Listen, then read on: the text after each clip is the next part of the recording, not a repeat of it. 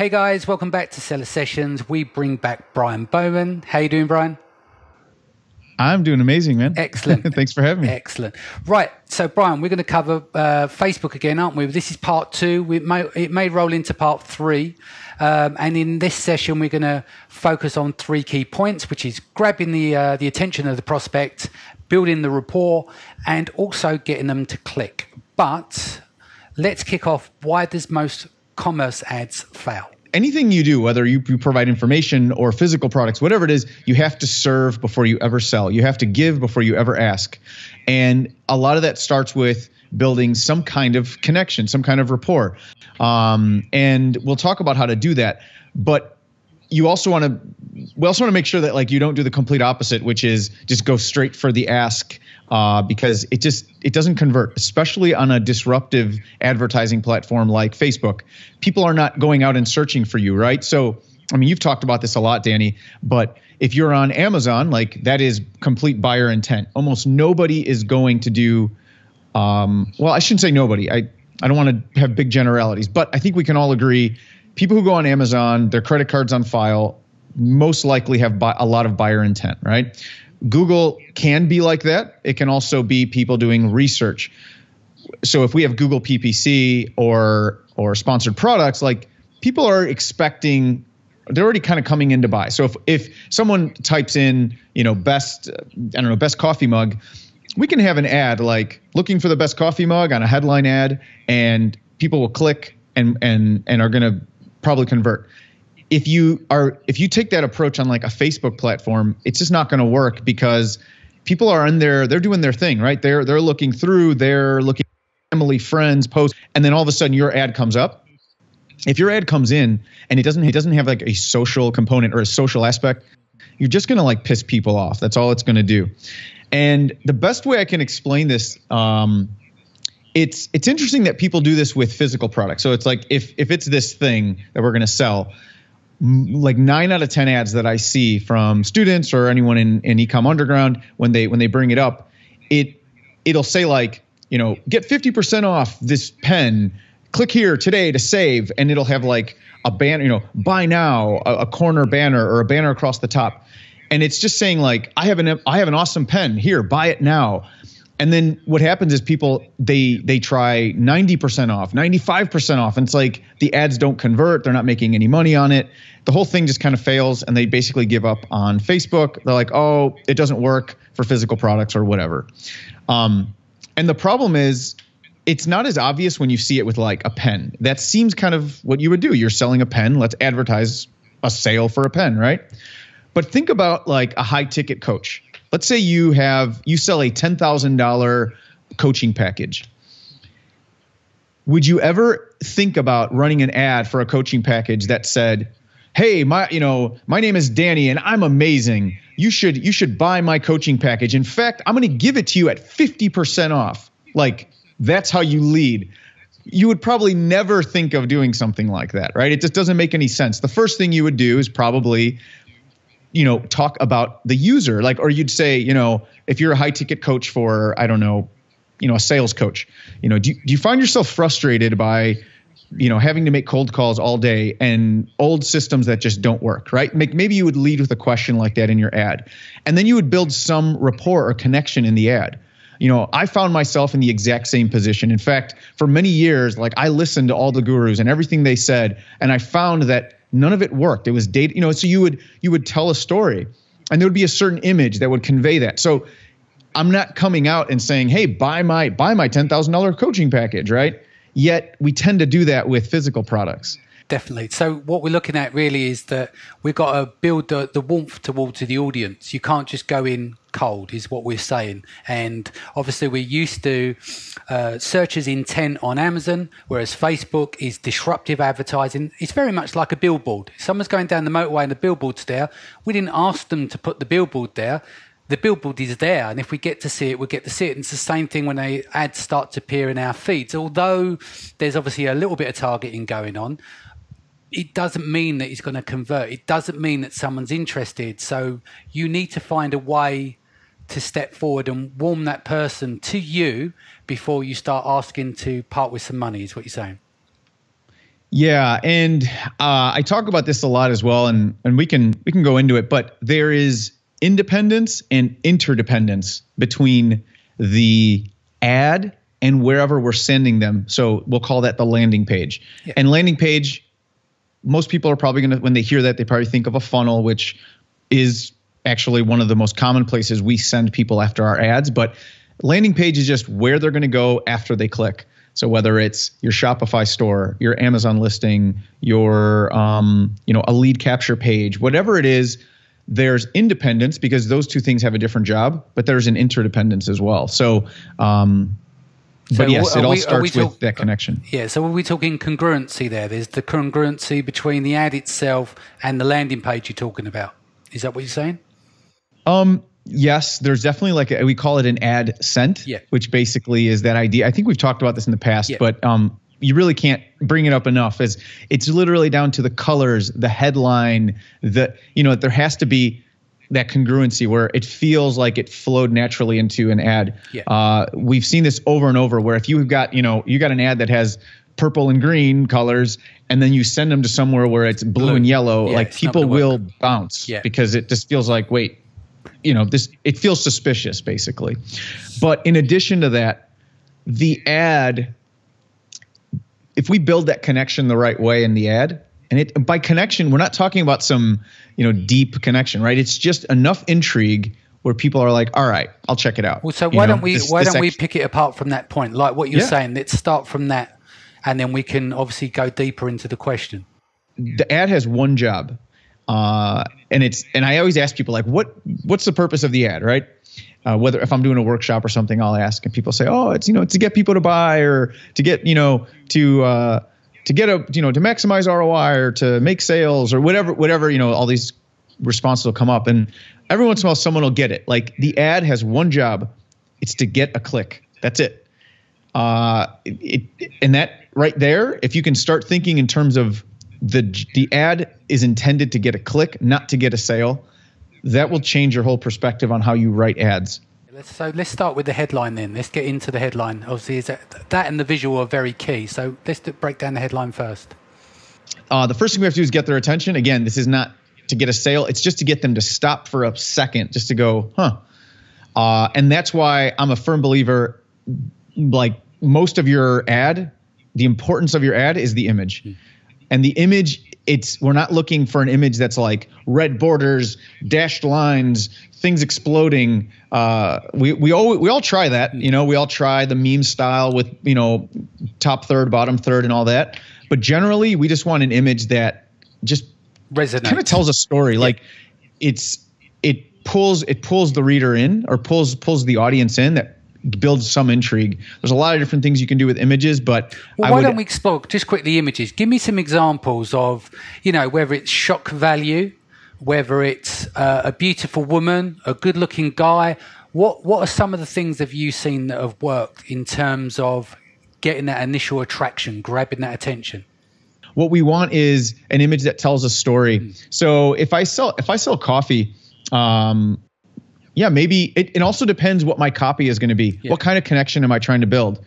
Am I trying to play on the fear that some people may have that, or let me actually do the more common one. Am I trying to build connection with how amazing it is to start a day with a ice cold brew, like a quality cold brew that's going to get my creativity going? Is that the connection I'm trying to build? Yeah. Or am I trying to build connection that, it's important to drink organic coffee because there may be toxins in your coffee. Yeah. And is that the audience I'm targeting? Yeah. Is it? Yeah. Am I talking more of a fear base, or am I going more towards pleasure? Yeah. Depending on that's going to influence the image, right? So to give you an example, let's just say we're looking to start the day, afresh, we want to have a good day, is that maybe the image is someone in their workout gear who's just finished a run, and in the shot, they're just getting their coffee. And then you've got a matching headline to work alongside of that. So what it's capturing here is that it's fresh, maybe energizing, you've done your run, you're starting your day, and it's some way that you're using the image in that sense is what you're talking about. Yeah, and if we're doing something with workout, then maybe I'm also using some interest targeting on people who are into fitness as well as coffee, right? Like I want to try to build that congruency between my interest, image, and story. Yeah. So, what came to mind for me, just because we've run this ad before, is we're kind of targeting more like the businessman, right? Yeah. Where it's like you're seizing the day, like carpe diem type, type of image, and maybe there's no coffee in the image at all, right? It's just it tells a story that like we are, we're seizing the day. Have you gone to the point with some of your clients who've got a little bit more budget to tailor these? Have you kind of written out like an outline of some sort of scripting for planning these shots, so these location shots that tie in with headlines and stuff? We have a whole routine whole process we go through to script out, 7 to 10 different stories and what images would go with those and that process. But yeah, basically it comes down to knowing your avatar, right? This is, again, old school marketing. We've talked about this a lot, is understanding your avatars, hopes, dreams, fears, aspirations, desires. And again, going back to old, copywriting greats like Ogilvy, and Gene Schwartz, is the job of your product is not to create desire in your prospect. The job of your product is to take their existing hopes, dreams, fears, desires, and project it onto your product. Cool. That is what a good copywriter does. That's what a good advertiser does, and a good marketer. So can we talk a little bit more about the copy now? Because we kind of discovered what we should do with the images. We want to get the congruency. We want to create feeling. We want to avoid stock images and stuff. How do we, you want the image to pop. How do we get the copy to pop? What do we need to do? Give us some ideas of, how many words should be a headline roughly? I know there's, you've got to gather data to be sure, but what are some of the common things that you would do to get that copy to work with the image? Yeah. So just so everybody knows, if you have a hard time writing headlines, you're not alone. We could spend a week writing one headline, especially for like a sales copy, like a funnel, like sales copy letter. It can take a long time because it literally is a whiteboard session of, kind of sketching out different ones. But going back to what I said, the purpose of the headline is just one thing. Yeah. We've grabbed their attention with the image, right? The purpose of your headline. And when I say headline, that can mean different things to different people. In this context, we're saying the first line in your copy on your ad. So you imagine you have an ad, you have an image. Right at the top, there's some room for text. That first line. So I don't know, just for some of you who are maybe watching aren't as familiar with setting up ads. So we're talking just about that text, that first line. Yeah. And the purpose of that first line, just the way that the purpose is to get someone to click, like we said, the purpose of that first line is just to get them to read the next line. Yeah. That's it. So we got to kind of hit them hard with that in the sense that we want something that is very, it's just very specific to a pain point they have, to a desire they have, or it elicits some curiosity. Yeah. Curiosity headlines work very well because they get us to sort of read more because we're interested. So, there's so many different strategies for writing headlines. I believe what about this sales copy headline's a little bit different because we use, there's some formulas you can use, kind of a how-to without, like how to whatever you want without whatever you don't want. That doesn't work as well with a Facebook ad. With a Facebook ad, you usually want to start with a question or a statement that's like an obvious, yes, that's, nothing beats that I don't know, nothing starting your day with energy, focus, and a clear vision of what you want to accomplish. Yeah. Okay. Or you could do a question, which is lacking energy, ? And then roll into the back end of your copy. Exactly. And 9 times out of 10, we're going to use a question. I'll just say that. I just don't want people to feel like, especially people who are listening, to feel that they always have to write a question. That's it. We've had plenty of ads that do well with just a statement that is almost like, yeah, I agree. What about this then? If people are struggling for headlines and they can't, say, for instance, we're not visualizing the headline for the guys here, but how can we get them to to do the research by looking at other ads? Is there any little techniques that people should do to study others' ads and start to pinpoint what would possibly work for them and galvanize some ideas? One of the best things, this is like not using a tool, but this is something that I do. When there's a niche that I'm getting into, I go and like a bunch of pages, That's like brand pages, yeah. Like, in the niche. So what are some of the strategies? Just so I can fill up my feed with their ads. Great. And idea. Yeah. I like the way I do research on anything, guys, like this is, it's not sexy, but this is the best advice I can give you because you're going to get a ton of content. If you're in a niche, you're in the coffee niche, right? Go out, subscribe to, pick maybe five influencers in this space, subscribe to their email lists. Pick a few brands, subscribe to their newsletters. Pick those same brands, go on Facebook, like their pages, comment on a few things just so you pick their most popular look at their most popular posts. What content is getting engagement? If you want to go a step further, this is what we do as well. Go and actually buy products in their funnels. If they have offers, buy some of their products, get their emails, look at their email sequences. Again, it's not the sexiest thing, takes a little bit of time. Okay, so let's wrap up the 3 main points for the ad. Yeah, absolutely. So again, number one, like we said before, don't go straight for the jugular on the sale. We got to build connection first. First, let's get their attention with that ad. Next, let's build rapport in our copy. So we want to lead with that headline. That just gets them to read the rest of the copy. And in the rest of that copy, honestly, don't overthink this part.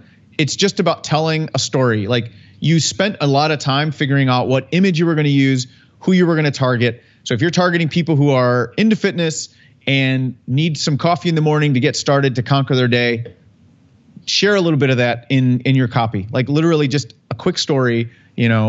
It doesn't, don't overthink it. All we're trying to do is build that connection from them never seeing us to realizing, like, our coffee, it's for fitness people. They want to get their day started right.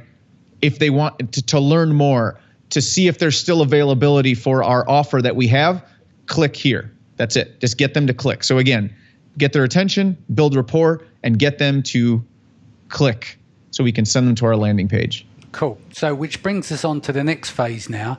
Let's break down, in this part of the discussion, let's look at sending them straight to the listing, and then we can also talk about the opt-in page. So let's look at some positive and negative of sending them to the Amazon listing. Yeah. So let's start with, I guess, the positives. The positives is Amazon, and there's a lot of debate about this. I can tell you from experience, we've absolutely seen only good things. Amazon loves external traffic, and why wouldn't they, right? So the positives, you're bringing outside buyers. You're paying to bring outside buyers into Amazon's world.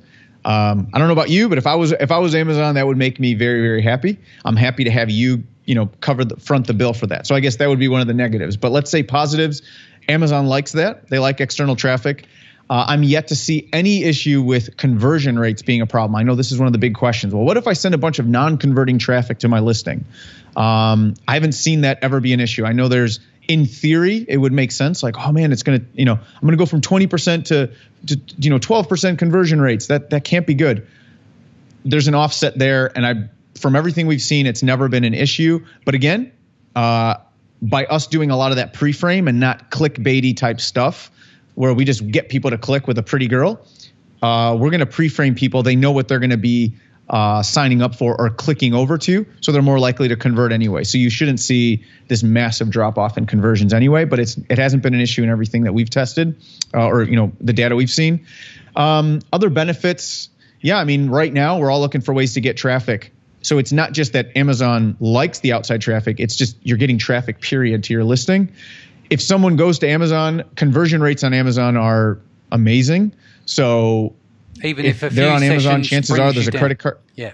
What's that? So what I'm saying is, even if you are pushed down with a few sessions with a bit of wafty traffic, you can normally recover because your conversion rates are pretty good anyway on Amazon. It's only when you get crazy and you're sending bot traffic like 1,000 visits where it starts to really become a problem, which I don't want to kind of go off track here, but if I can just add a side note, do you mind quickly having a chat on your interpretation of the whole bot traffic thing? What is your take on that?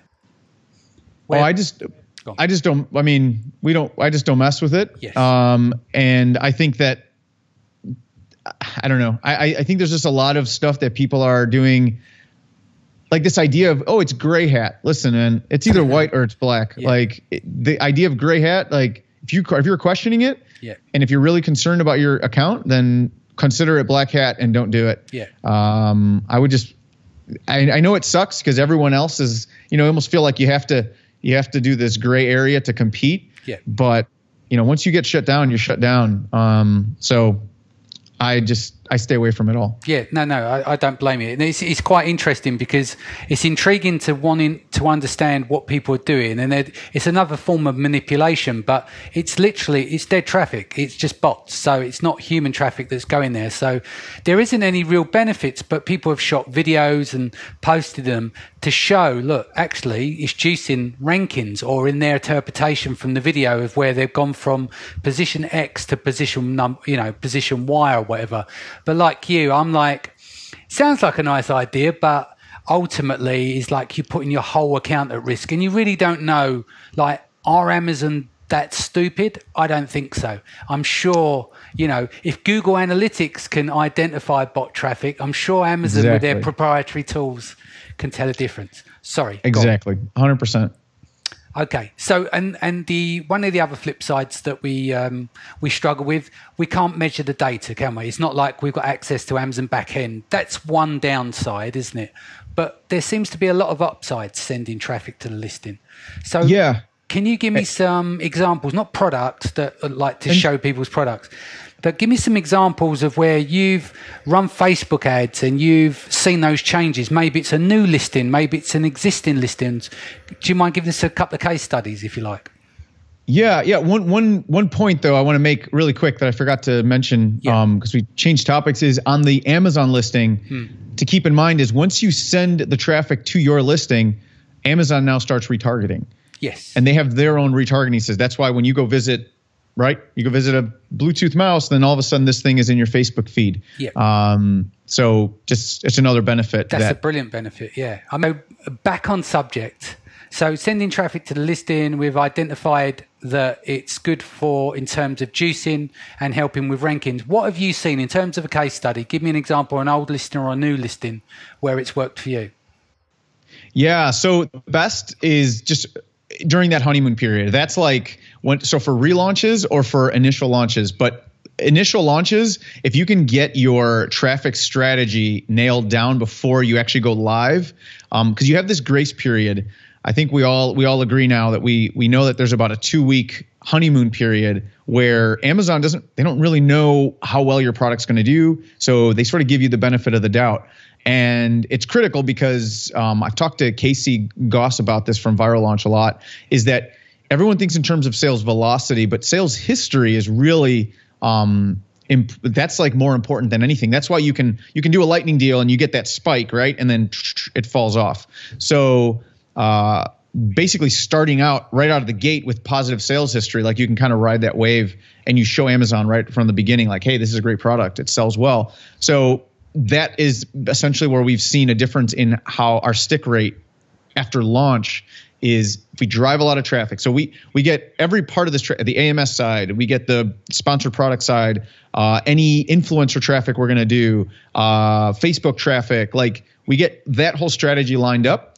And basically when we go live, we flood the listing right out of the gate. Fantastic. No, it sounds good. I mean, I hadn't really thought about it in the sense of, great, you can send third-party traffic. The other downside may be considered is that they don't buy from your listing, they buy from elsewhere. But with the retargeting and other options like that, there are benefits, but it's all built into the back end, isn't it? Even though you can't measure it, it's the overall impact that it's having on your listing. So that's good. So let's talk about sending them to the opt-in page. I know that's your favorite area to go, isn't it, pretty much? if you follow me, you know that I'm a big believer in making Amazon a spoke in the wheel, not the entire wheel, and for us building our own sandbox. So that all starts with understanding the customer acquisition process. Yeah. Any business has to understand how to build, how to create leads and turn those leads into sales. So yeah, I'm a big fan of the opt-in. I think that what I like about it, it's a nice middle ground for those who are purely Amazon sellers, for them to start building up their own email list, and kind of like we do with community pages on Facebook, start bridge marketing them off of Amazon into their world. So even though Amazon is the big appeal, we have a little pit stop where we can capture an email using a ClickFunnels page or any other platform you want to use. We can capture an email. We can do some creative things on the thank you pages, actually, where we can offer some upsells that they can then use on Amazon with multiple products, or give them a coupon for another item. So the transaction still happens on Amazon. So you're going to get the Amazon ranking and all of that, and you're going to get the juice in Amazon. But there's that little pit stop where we get an email, and now they're like in our world. We bridge them over into our world. Now we can start building rapport. We can get them into our email sequences. And ultimately, I want the sales to start happening off Amazon. I want it to happen either in my funnel or in my Shopify store. Yeah. Okay, so let's just break this down then. Obviously, this is we've covered earlier on that we've grabbed the attention, we've built the rapport, we've got them to click. Now let's build out a landing page. Let's talk about this opt-in page in the sense of what goes into it. We understand there's congruency, but what goes into the anatomy of a landing page for you? Yeah. So again, think about what it was that got their attention. Mm-hmm. You know, that main headline, that main question, that's what got them to read the next line, and that's what got them to ultimately click. So that's the starting point, is whatever you led with, whatever your story was, and that whatever that headline was. A lot of times you can use the exact same headline in your landing page. Yeah, it worked there. It's going to work here. We see this with like if you have a really good headline in your ad, use that as an email subject line. If it's working in one place, it'll most likely work somewhere else. So you're keeping that ad scent going, you're building congruency. And if you're not going to use the exact same word for word, keep the same theme. If we're talking about lacking energy, then the next line is how to boost your energy without taking pills, potions, and you know, or we like to have fun with headlines. So, you know, or being held hostage by your pharmacist or something like that. Like, we'll do something kind of fun, but the idea is lack energy. Over here, we can use our how-to without style headline. Yeah. And again, same thing. That headline is just meant to get them to read the next line. Yeah. If you're going to do a discount, so if you noticed, I don't know if you caught it, but before, when I said in the text of the ad, we said to check availability, click here. Mm-hmm. So congruency over here. Great news. As we still have X units available as a part of our huge national promotion, something like that. Give them a reason why there's a discount. Everyone's always wondering what's the catch. Okay, well, let's address it. Mm-hmm. It's a national promotion. It's a huge relaunch. You want to make sure you address that. There's no point in hiding from the questions they have already. Let's call them out. Let's shed light on them, so people feel at ease and they're like, all right, this isn't some scammer. It's actually maybe a good product. Let me go ahead and try it. And the same with the image, same as the product image in the, not product, but the same image that is in the advert will appear on the landing page, or a continuation from that image? Typically. Not typically, yeah. So we will keep the same theme. Like if it's a workout theme, like I think you had said like a gym, someone's in the gym drinking their coffee, we'll keep the same theme. But generally, the images will now be product focused, because the same way that the ad was to get them to click, now the landing page, the funnel, wherever they're going, the purpose of that is to get them to convert, to buy, to opt in, whatever it is. Yeah, cool. And then what about in terms of setting up conversion tracking and things like that? Because I think people find it quite fiddly. And you were bringing up the pixel in the very first episode. Yeah. So talk us through the setup of that and the do's and don'ts. So how do we track conversions? It's going to be through our pixel. Yeah. Probably can't get into a lot of the details, but it's really not that difficult. Yeah. High level, essentially, Facebook pixel. It's just a little snippet of code. And for those of you who don't like code, don't worry. It's not like you don't have to code anything. You literally will copy paste it. Cool. Sounds good. Okay, let's wrap that there. So how can people reach you? We know about the Ecom Underground. What's the Facebook page if people are searching, or the URL for it? Yeah, so two options. If they go to Facebook, search Ecom Underground, they'll find us, and it's a private group. But click join, and either myself or one of the admins will let you in and get you started in the conversation. Another option, you can actually go to joinecomunderground.com.